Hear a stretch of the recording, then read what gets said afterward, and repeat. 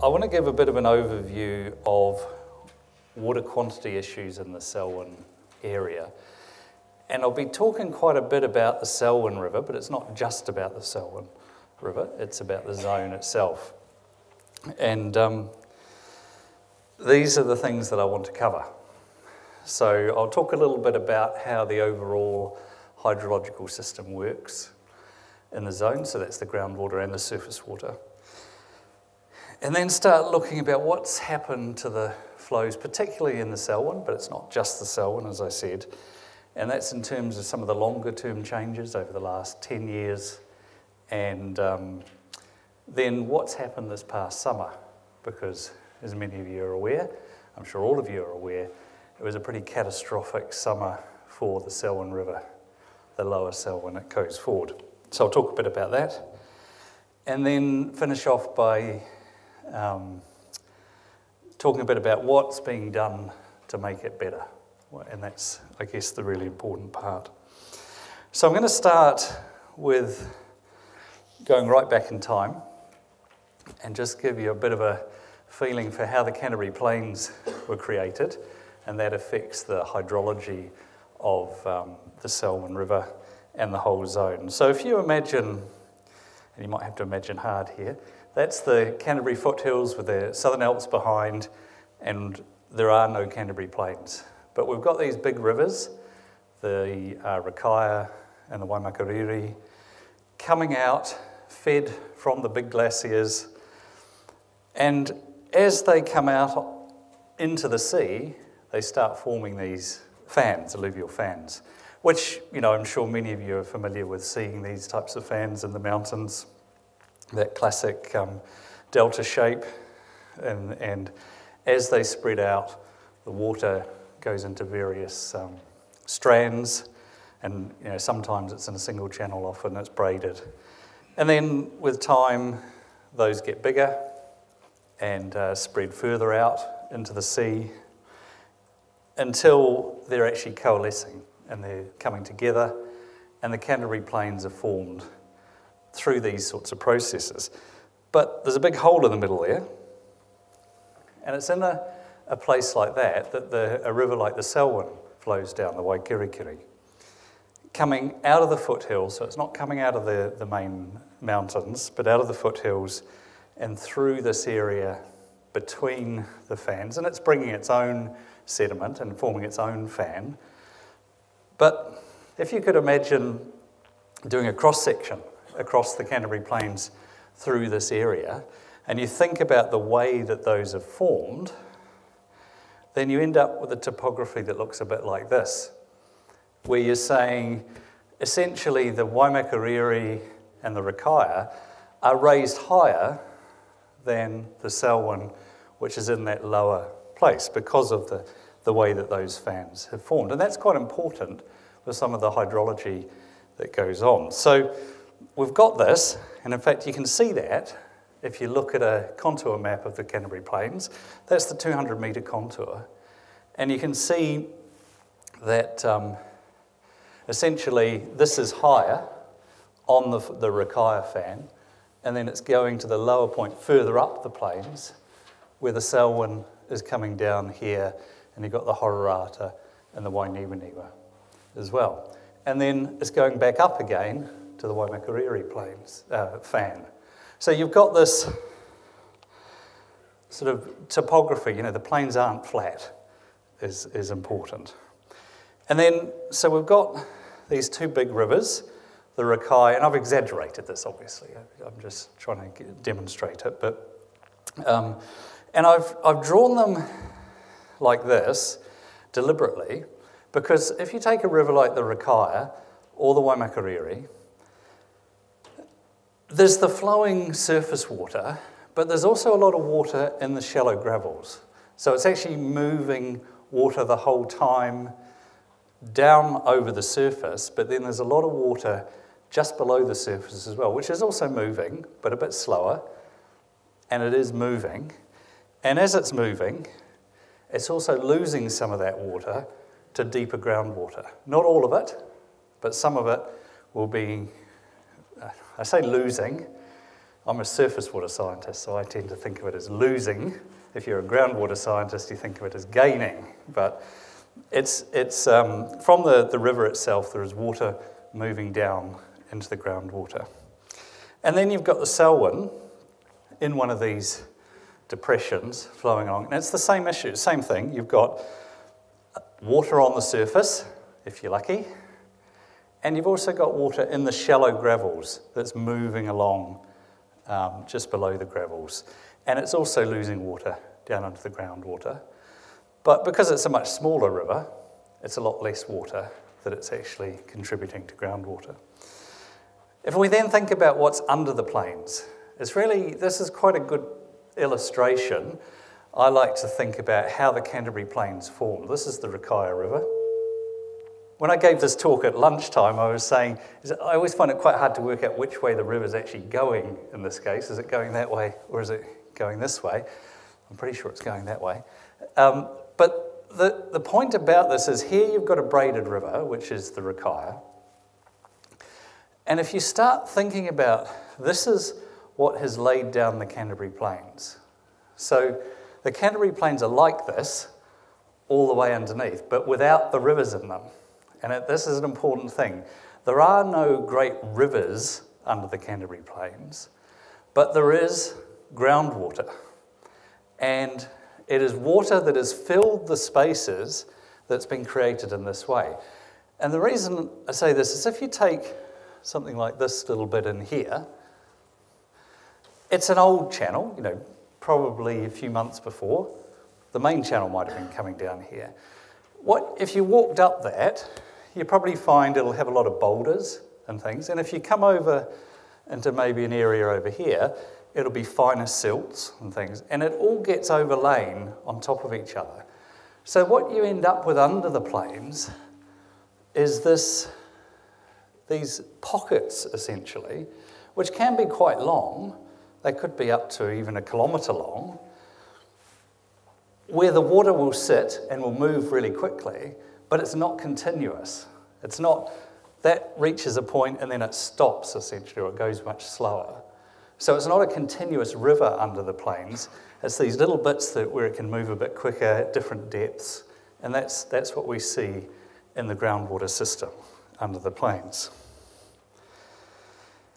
And if we think about those plains again, and this time if we do a cross-section down the plains, you end up with something like this.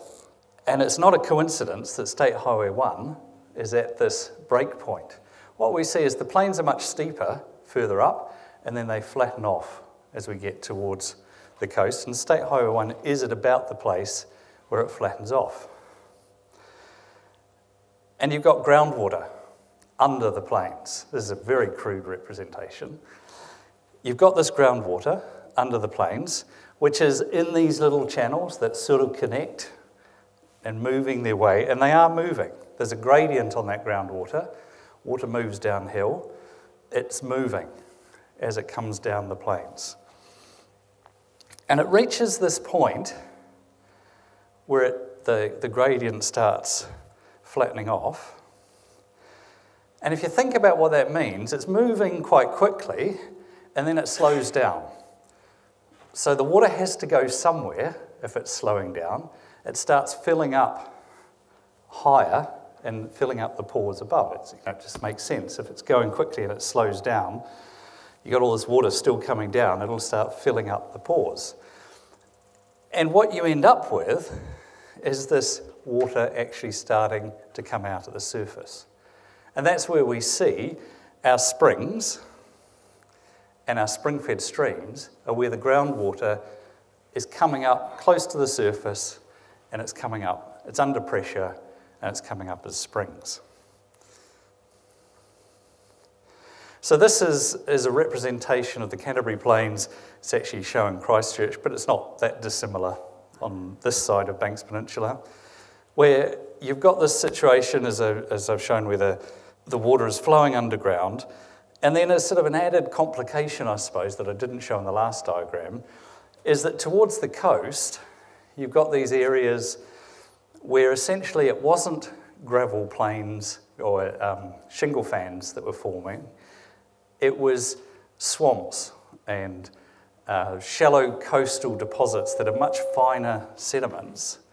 And you get these lenses that you can see in here, and which are confining the water as it gets close to the coast. So the water is moving down, and then it's getting into these confined areas, but it is still breaking through in places, and we get the spring-fed streams. And then just, I guess, the other things to note on this is I've talked about the river losses to the aquifer. There's also a significant amount of land surface recharge. So this is the rainfall falling mainly on the plains, and it's infiltrating through and reaching the groundwater. And I'm going to talk about some of this sort of budget of where, how much there is of these different things. And of course, we've got groundwater abstraction, which is predominantly for irrigation, but not only for irrigation, it's also used for municipal supply and other things as well.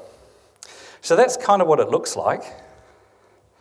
And what that means on the surface is we have these sort of three zones where in the foothills it's higher rainfall, 16 to 1700 millimetres of rain, and we've got continually flowing streams and rivers. So the Selwyn at White Cliffs is always flowing. The Hororata as it comes out and the Wainiwaniwa are flowing as well.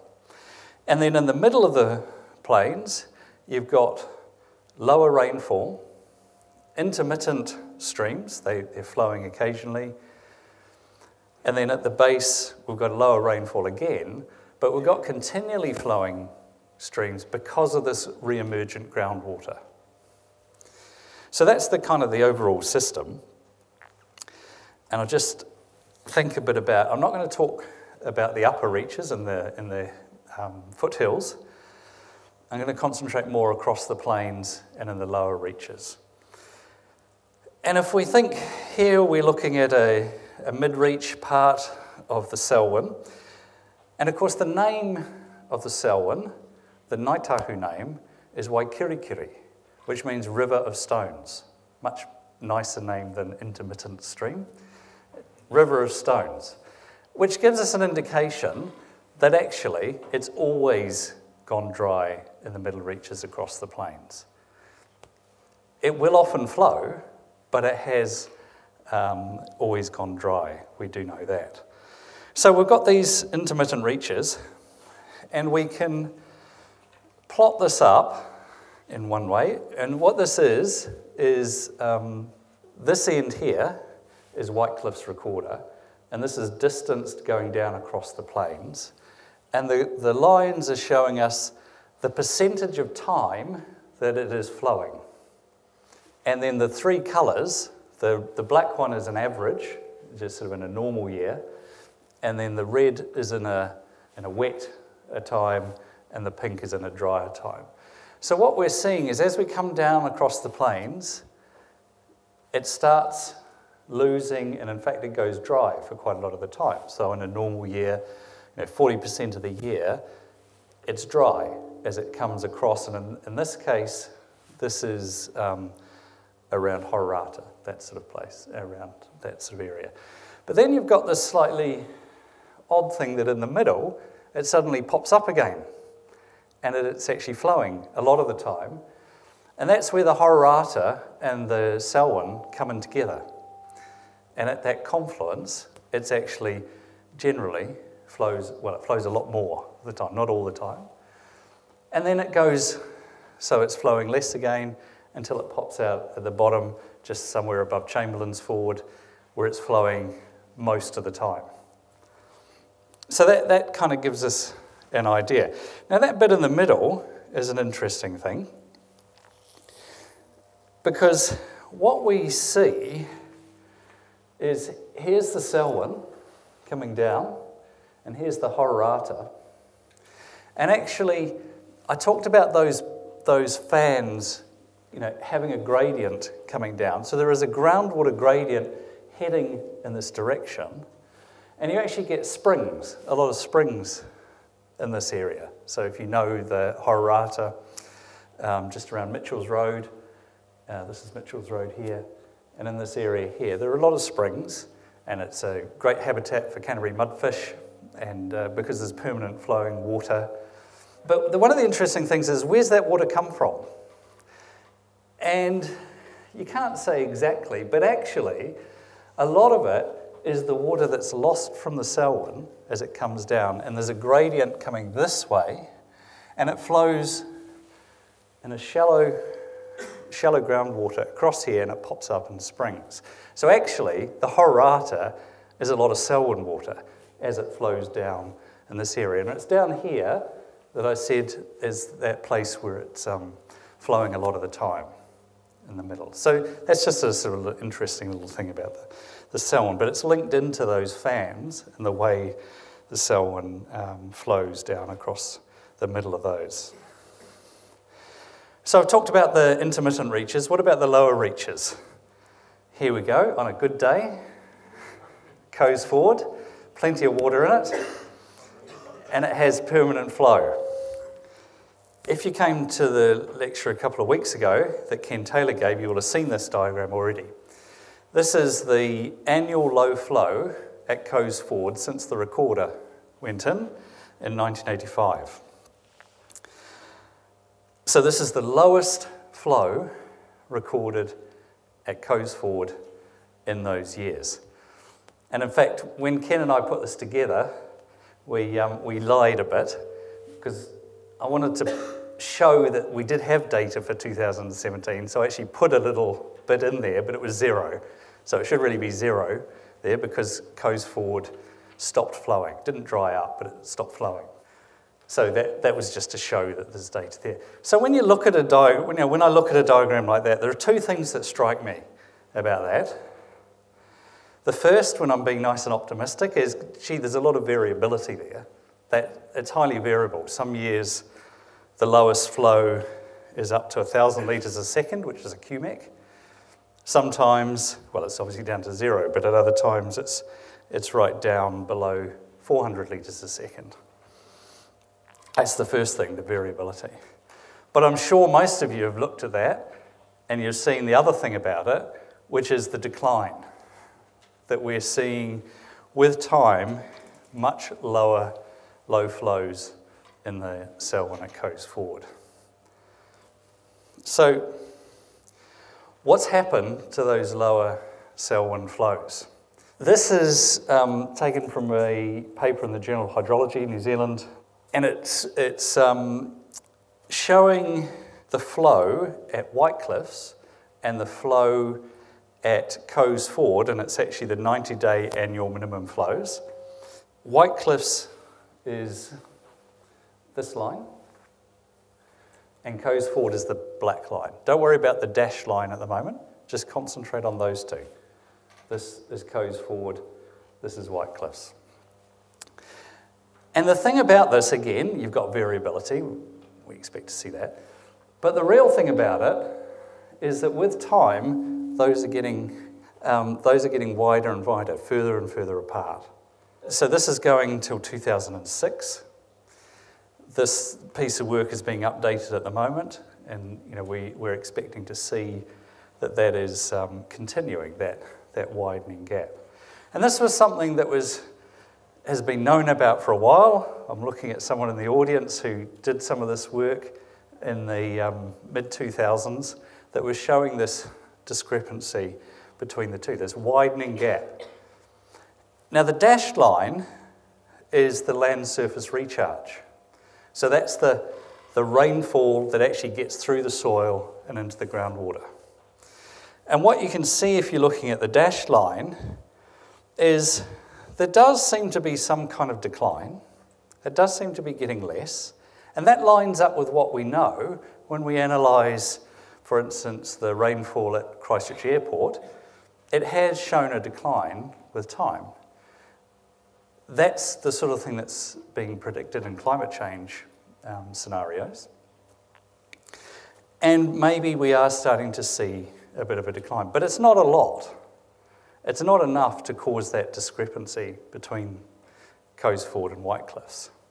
So there's some evidence that we're going, right, well, it doesn't seem to be, land surface recharge has got a bit less, but it's not that much less, that there must be something else.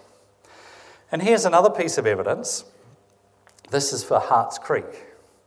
A very similar type of analysis, but in this case, it's using a model, and it's 2 runs of the model. The light blue line takes the model and looks at the discharge in Harts Creek being further around on Te Wahora, Lake Ellesmere, further south, and it's modelling it as a natural flow, so as if there was no abstractions of groundwater across the Canterbury Plains.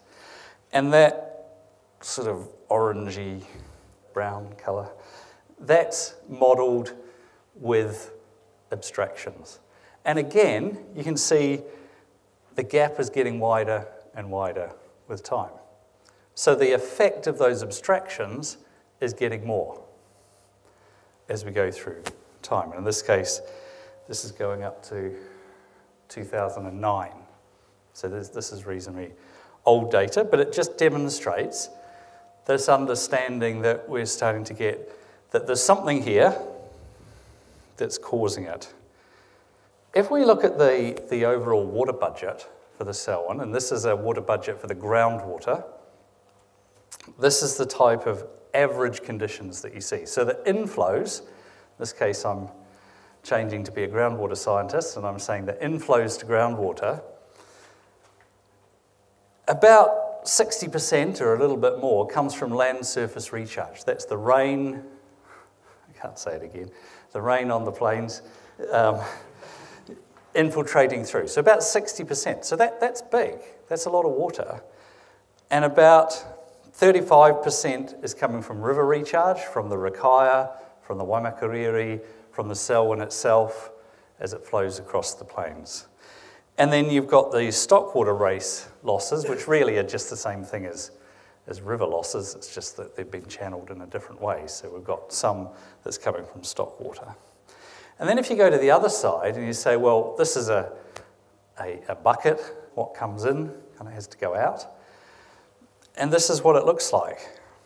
We've got about 30% is flowing down through the lowland streams, through Harts Creek, the Lower Selwyn, Dawston Drain, the Halsall River, about 30%. This outflow to other zones, this is a bit of an artefact of this analysis, which was when one of the zones was the Lower Rakaia, and it's kind of a, now we think of it as all the same, so just kind of ignore that in a way. It's really just part of the overall system. Groundwater abstraction being about 30%, and then you've got coastal discharge. Now that's a guess, because we have no idea, because you can't measure it, how much is actually going out through springs and popping up out to sea as freshwater springs. And in the lake itself, we've got these freshwater springs.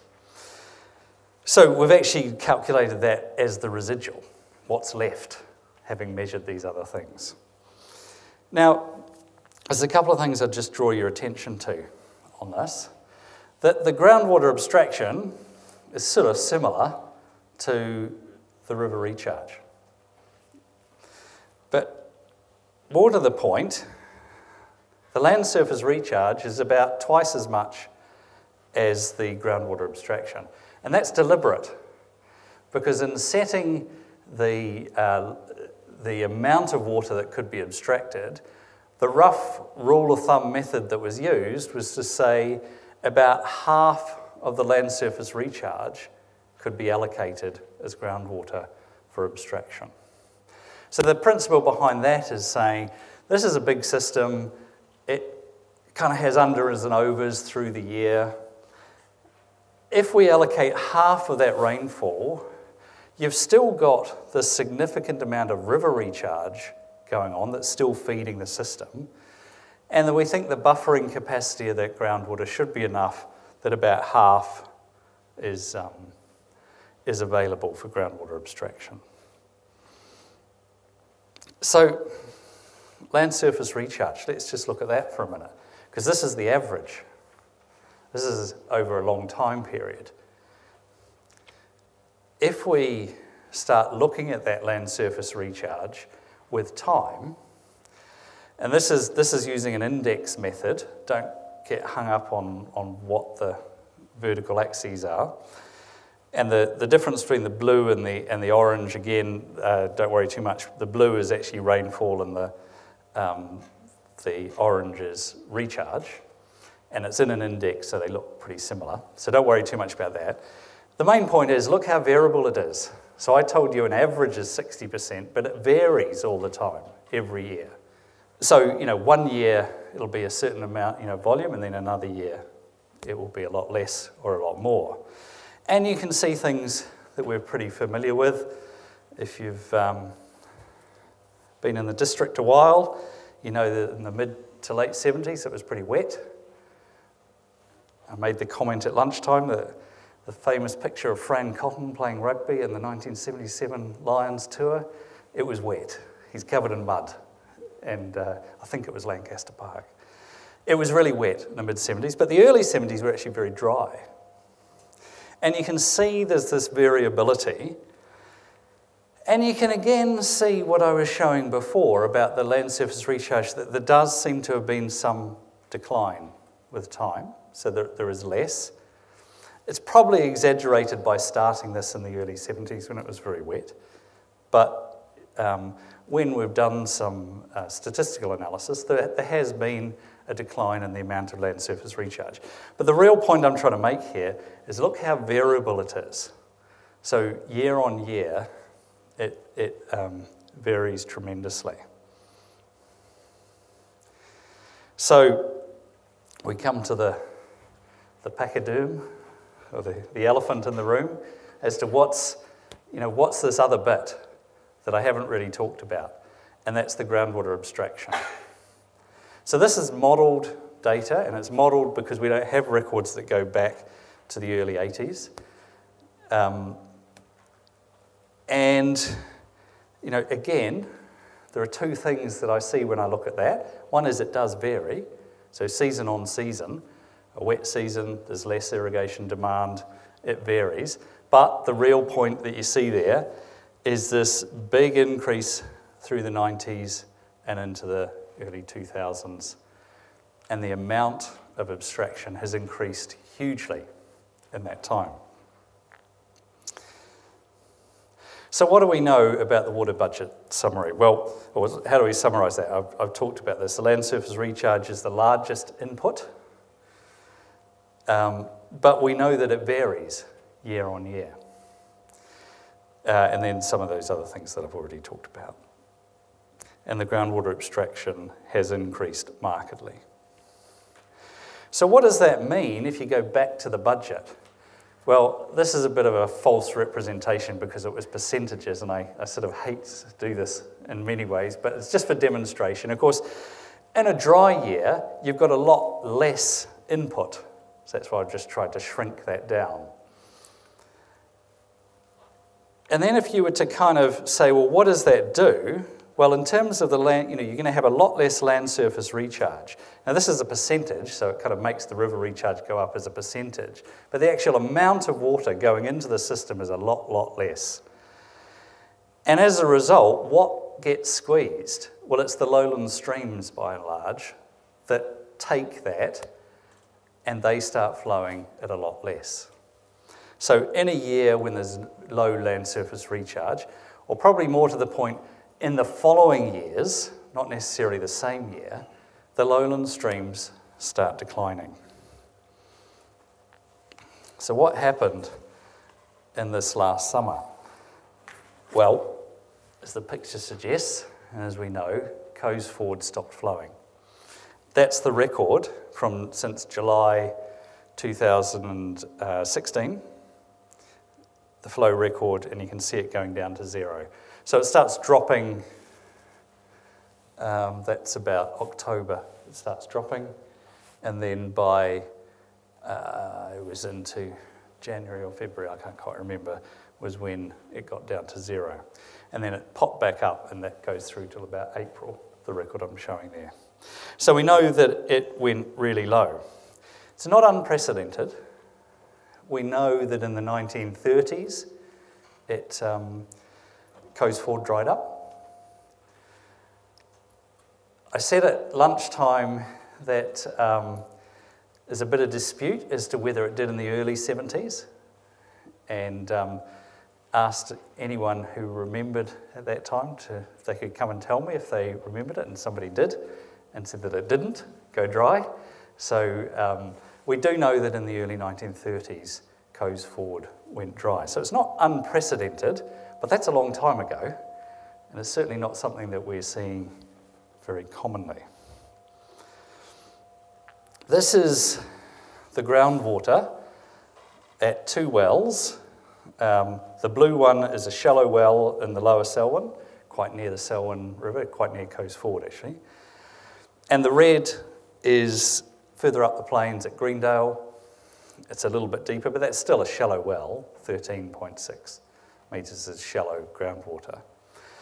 Just point out this area that I've circled here, which was in 2006, when actually that shallow groundwater was lower than it was it's only just, but it went lower than it did in this last summer. So again, it's not unprecedented to have these low groundwater levels, and there is a result of this variable land surface recharge. If we start looking at, this is just another way of looking at land surface recharge. Thanks Aqualink for the data. And what we've done here is we've pulled out 3 time periods and looked at that land surface recharge. And we've got 87 to 90. These are time periods which were dry, when there was a low land surface recharge. And you can see 87 to 90, it was 39% below the average. 97 to 99, it was 35% below the average. And then in these last 3 years, it's about 29% below the average. So not actually as little land surface recharge as some of these earlier events. And yet when we look at the flows, that's what we see. So in those earlier times, yes, Coes Ford went low, but nothing like it has in the last summer, when it's catastrophically fallen away and we've gotten down to... now that's on a log scale, so it looks more catastrophic than it actually is, but that's just showing that it's gone much, much lower, when actually the land surface recharge was definitely low. You know, there were these 3 dry winters, and we had not a lot of recharge. But if you look on past records, you would kind of expect that Coes Ford would still be flowing at some rate, but it wasn't. So it kind of points fairly heavily to the abstraction being the reason that it went over the edge, essentially. So what I would say about that is, the fundamental driver of it is low recharge. That's what causes the variability. So when you get asked, why is Coes Ford going so low? The answer is there's been no recharge over the last 2 or 3 winters. But then the irrigation abstraction has further depleted it. And it's just taken more, and that's caused it to go in these, in the final, so it stopped flowing. So the picture that I'm trying to paint here is that we've got a water budget.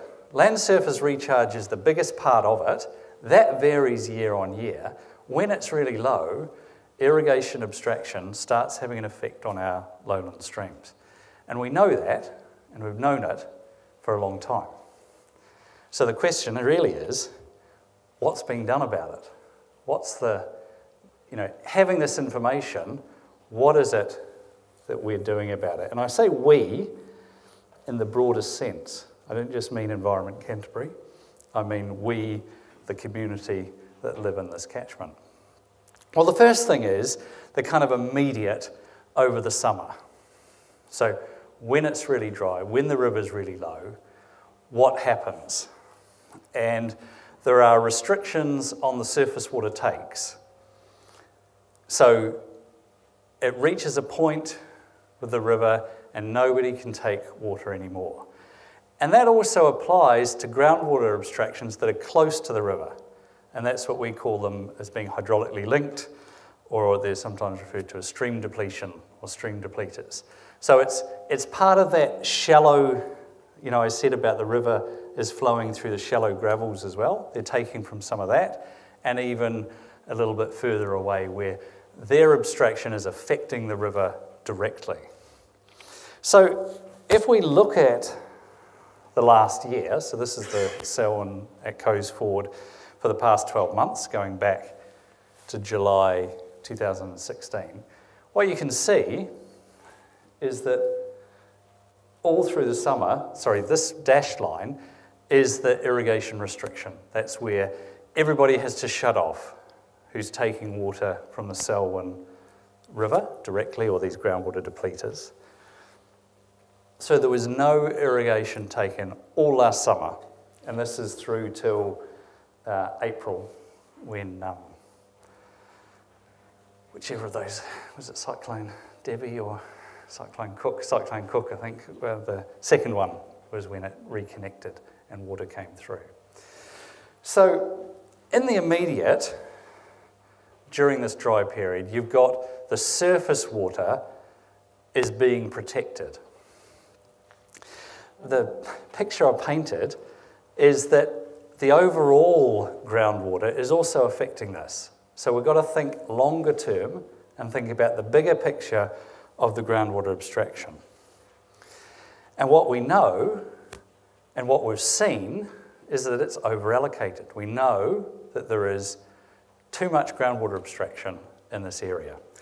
So we've got the Selwyn Waihora Land and Water Plan, which has put an absolute limit on the abstractions. The first thing that it's actually done is it said groundwater and surface water are the same. And it's just put them together into a single pot, and it said we're going to treat them the same. And it's put an absolute limit, and that limit is about 30% below the current allocation. So that's acknowledging that it's over-allocated, and we need to get about 30% back. So the first question you may ask, is, well, how do you get the water back? Well, the first thing is, any transfer of a water consent within the catchment, you have to give 50% of it back. So you can sell your water consent to somebody nearby, but in doing so, you've got to give 50% of it back. And by back, I mean your allocation gets cut in half, and it's back to the environment. So that's one way that with time, we're expecting to see the amount of water allocated come down with time. The second thing is Central Plains water, and I'll try and explain a bit more about Central Plains water, because Central Plains is pivotal to this getting water back into our lowland streams. If you are a shareholder with Central Plains, you cannot transfer your water consent. So what I mean by that is, if you've got a groundwater consent, and generally these are up at the moment in the Tiparita area and up towards Hororata, and you have been using groundwater, and you take on using Central Plains water, you can't transfer that consent. So that's one thing. And this is all about trying to get it so that there is less groundwater being used in the upper catchment. And the Central Plains surface water is replacing those upper plains abstractions. Now, this is Central Plains. So this is State Highway 1, and the Selwyn is coming down through here. So the first stage of Central Plains is this area here. So this is the Tiparita area. Stage 2, which comes on in 2018, is this area over here. In this area, stage 1 has resulted in approximately, and it is approximate, we don't know for absolutely certain, about 60 million cubic metres of water that was allocated as groundwater and was being used by people by groundwater is now they're using surface water. So that is staying in the ground and moving down through the plains and available for the spring-fed streams. 60 million metres cubed water. It's really easy to make these numbers sound huge. I could put it in litres, or as somebody suggested to me once, why don't you talk in teaspoons? Then you'd be in billions and trillions of it. How much is that? Well, 60 million metres cubed, if you calculate it through and put it into metres cubed per second, is 1.9 metres cubed per second over the whole year. And it's not an unreasonable thing to put it over the whole year, because groundwater is a slow-moving system, and it will release it slowly with time. 1.9 metres cubed per second, or 1,900 litres a second. That may or may not mean something to you. Put it back into the Selwyn context. That minimum flow that I showed, that dashed red line, was 500 litres a second. So if you were to imagine that some of this water, now it won't be all of it, found its way into the Selwyn, and let's say it was 200 litres a second or something, which is a small amount compared to this, that's adding a lot of water into the Selwyn. If you go the other way and you think, where's that water come from? It's come from the Rakaia system, and it's been stored in Lake Coleridge, and it's being released down through the Rakaia. 1.9 cumex, when the Rakaia is flowing at a low rate, it's flowing at between 90 and 100 cumex. So 2 cumex is a small amount out of the Rakaia, and again, we're talking over the whole year. But it's a huge amount if it's going down through the groundwater and into our lowland streams. So it's a significant amount of water that has already been released, and with stage 2, when that comes on stream, we're expecting to see more again. And the real thing is that will be the real benefit to the Selwyn. At the moment, this is flowing down more towards Harts Creek. It takes a while for it to adjust. It's been such dry times that we haven't seen the results in those lowland streams yet. But given a bit more rain and more usual conditions, we would expect to see a significant amount of water reaching those lowland streams. So what's been done about it in the long term? More water in the lower plains streams. That was a key component of the Land and Water Plan. So the Zone Committee, that Alan's the chair of, set out as one of their key things was to get more water in those lowland streams, because it was known that they were under pressure. They were, the ecological health of them wasn't good, the flow wasn't good, and we needed to get more water into them. So that's happening through this unused groundwater, and I talked about the Selwyn main effect after stage 2. The other thing that's happening is that the minimum flow, so that line that I showed, that dashed line at 500 litres a second, is being raised. So that's the point at which people can have to stop abstracting directly from the river. That's being raised so that there will be more water left in the stream. And then the last thing, which is really quite a short-term sort of solution, is some of this possible augmentation that you may have heard about, which is about taking some of the unused water from Central Plains Race, putting it into the groundwater or the near river and the upper Selwyn as it comes across near Hororata, and that would essentially augment a stream like the river, like the Selwyn. But that's relatively short term. That's not a long-term solution. That's just something to kind of give a bit of a boost. The long-term stuff is about raising minimum flows, this unused groundwater from Central Plains. And that's pretty much what I wanted to say. Except, I've got that deliberately, which was to kind of illustrate that the water is coming. It's coming, it's coming, it's coming. It's not here yet. That's why we've seen such a catastrophic summer after these low recharge winters. But it is on its way. There already has been groundwater that's not being used, and it's on its way through the system. This was actually taken during the flood wave that came down the Selwyn. I'll just show you, because I find this really interesting, but you might not. I'll show you some things. This is, if you remember, this is Cyclone Davie, and then, if I've got them the right way around, Cyclone Cook, the second one.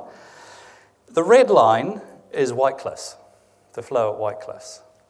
And the blue line is the flow at Coes Ford. So here we've got, and these are on the same scale, so we've got the flow at White Cliffs was about somewhere around 60 cumecs. That's a lot of water. 60 cumecs in the Selwyn is a lot of water. It's not a massive flood, I mean, we've had much bigger than that, but it's a lot of water. And yet, didn't cause anything down at Coes Ford. Didn't get there. And in fact, it didn't get there until 9 or so days later, when the second event occurred from the second large amount of rain. And then this is just showing the same thing, except in this case the green is actually a shallow groundwater bore at State Highway 1. So what that's telling us is the water got to State Highway 1 because it shot up, but it didn't get down to Coes Ford. So one Friday afternoon, I went out and looked for this huge flood wave coming down the Selwyn to see what it looked like. And this is what it looks like. Frightening. This is the front of the flood wave. It's just percolating through into those dry gravels.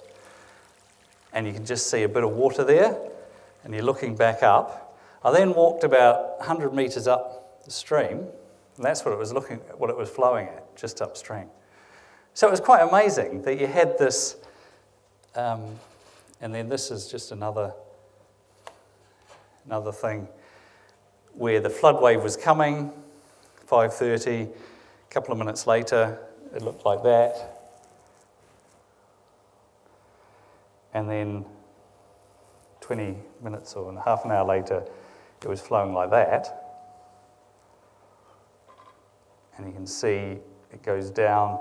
And in fact, it got no further than that. It just filled up that area that you can see at the bottom there, and it didn't get any further. So that's about 2 kilometres down from State Highway 1. And it didn't get, no, a bit further down than that. It didn't get down to Coes Ford. But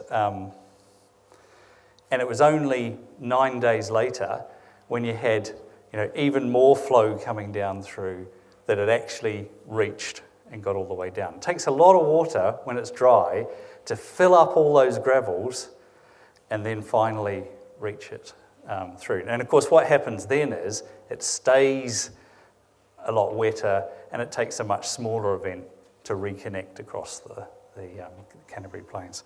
Anyway, I wasn't sure if I was going to show that or not, but I had plenty of time.